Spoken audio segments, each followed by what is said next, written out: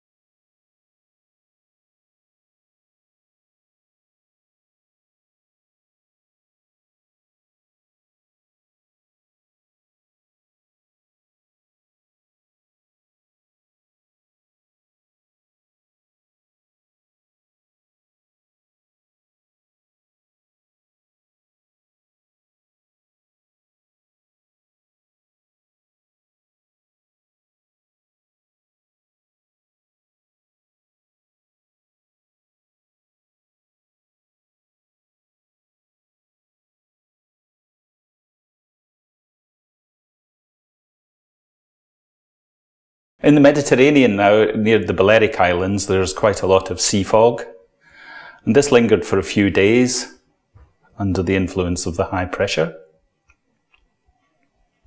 You can see it moving across towards Corsica and Sardinia. Showers flowing down the North Sea into Holland and Germany.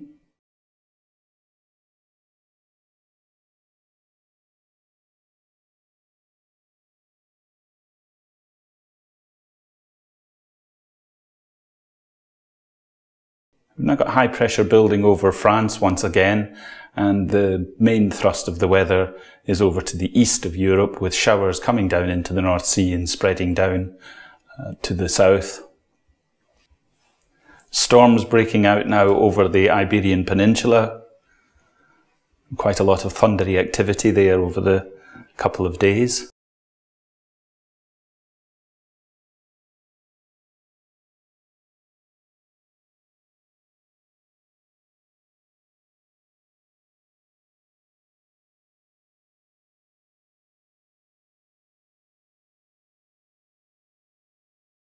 And on the 11th, if you look at the north of Italy, we can see some sea breeze causing the nice line of cloud down the centre of Italy there.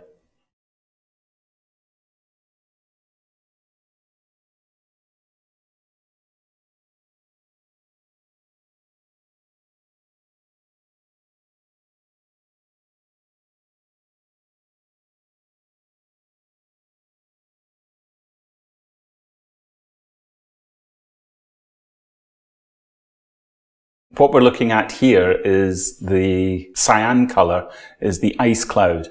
We can also see ice on the ground coming out in cyan, for example, the snow lying on the Alps still, and on the Pyrenees and across Norway.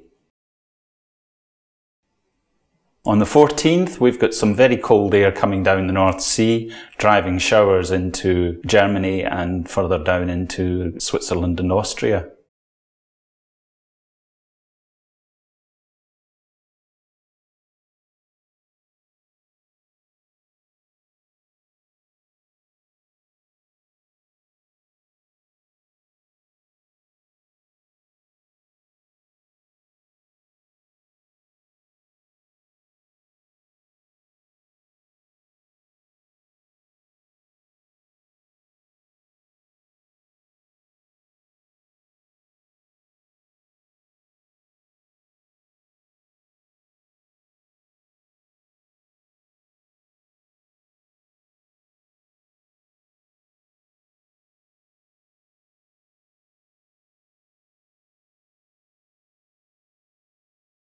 With high pressure to the west of this cold outbreak, you can see beautiful clear skies over the UK and France, and some thunderstorms popping off just on the north coast of Spain. High pressure is continuing to build. We can see it in the Gulf of Bothnia. There's still some sea ice, but it's diminishing rapidly.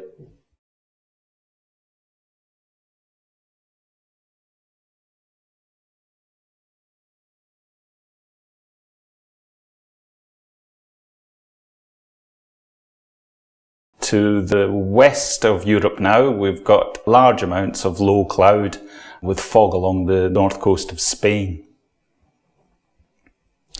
And a little disturbance coming up across Greece and Italy. Once again, this repeating pattern of the cold air plunging down the North Sea. The cold front you can see coming across Switzerland and Austria, with the cold air behind it giving quite heavy showers over Germany.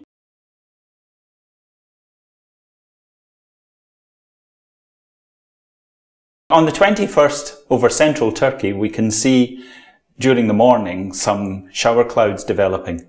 And as we go through the day, the heat of the day generates some quite big thunderstorms, which you can just see before the sun sets.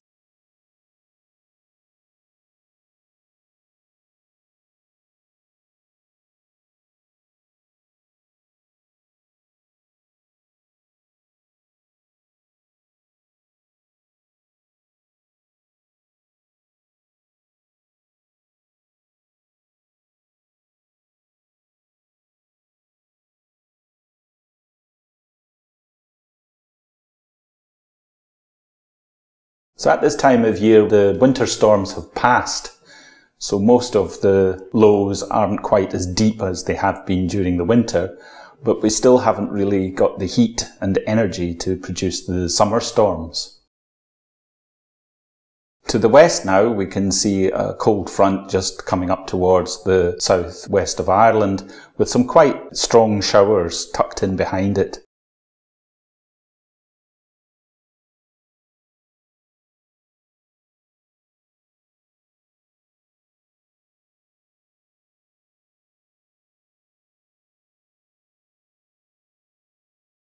If we look out into the Atlantic now, we can see a swirl of cloud, and that's going to develop as it moves in towards southwest UK.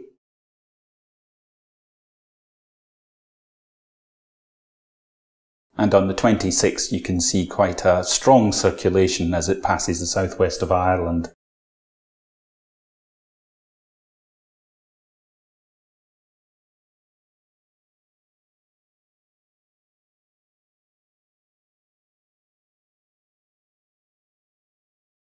On the 27th, we can see that storm tracking up the English Channel, and high pressure once again building over the east of Europe, giving us some good clear skies over there.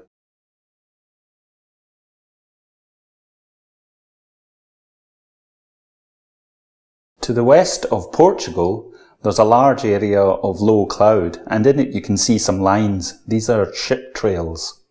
Ship trails are caused when ships' exhaust is expelled into the lower part of the atmosphere. The lower atmosphere is quite moist, and the little particles of exhaust are just enough to cause cloud to form around them, and so you can see these enhanced lines of cloud.